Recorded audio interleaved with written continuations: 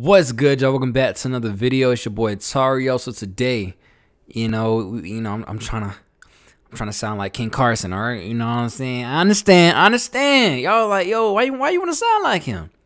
Just want to experiment a little something. But before we get into it, y'all be sure to get y'all merch in the comments and description below. Yes, man, this Atlanta Boy merch. Yes, sir. So for life, y'all want to listen to the album, stream on any major platform. It doesn't matter what you have. Nigga, if you have Discord, we're going to have our music there. If you have Pandora, we're going to have our music there. If you have Apple Music, we're going to have our music. We're going to have it everywhere, even places that don't make sense why we have it there, but we're going to have it there, okay? And shout out to my boy Gunnr, or Gunnr.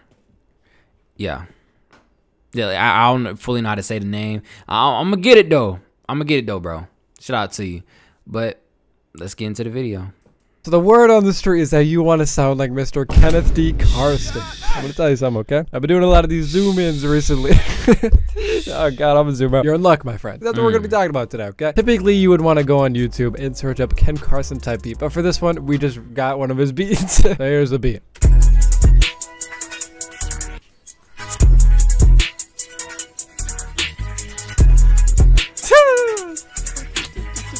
Hey, yo. Point blank, you want a very digital beat, okay? A lot of his songs, if you're unaware, are on these very digital, fast-sounding beats that are around like 150 BPM, 160, you know, very fast. I think one reason why Ken Carson has a really cool sound is because, once again, that fast flow with that fast beat, it just creates a super energetic song that anybody can fuck with. Now, we just talked about his fast flow, but one thing I'd like to add on to that is that it's very sloppy, okay? And I mean this in a good way. Yeah. Super pause on that, but you know what I mean. The way I would describe his flow is just kind of like, what?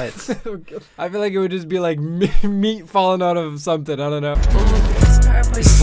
So let's say you got your lyrics down and all that shit. Next up is really just record. So I recorded my raw vocals here. And it's what? Shawty's on me until it does not. So the baby keep going, stop.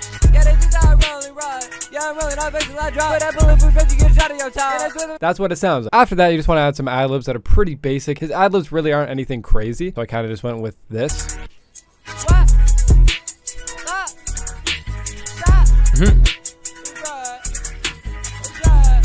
After that, you're obviously going to have to mix your vocals, and that part is pretty tricky. But if you guys want to use the preset that I'm using, I'm going to link it down in the description for you guys at Gunnr.com. It's completely stock, by the way. If you guys are using FL, Pro Tools, or anything like that, this will be able to work for you. So first things first, you want to start with your autotune. Now, I'm using Autotune Artist on this one, but you can use Pitcher or whatever autotune you choose to have or use. So I put the input type as low male because he has a kind of a lower voice, you know. The key of the beat is G sharp minor, so make sure you change the key to whatever the key of the beat is. After that, it's pretty fucking simple. I put the retune speed to 0, so that means that shit is cranking, and we have a really fast auto-tune, so this will make our voice sound crazy auto-tune, like Travis Scott auto-tune type shit.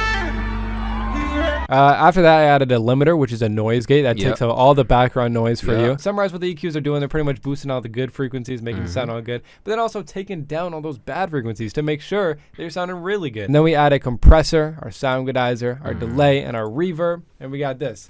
I just been born this red, yeah.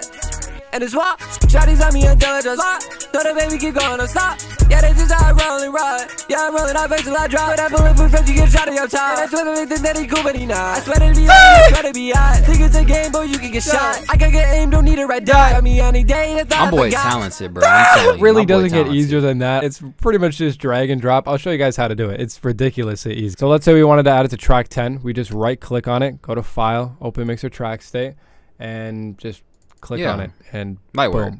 That's it. You have that mix. Also comes with an ad-lib preset as well, so if you guys do want the ad-lib, this is what it sounds like.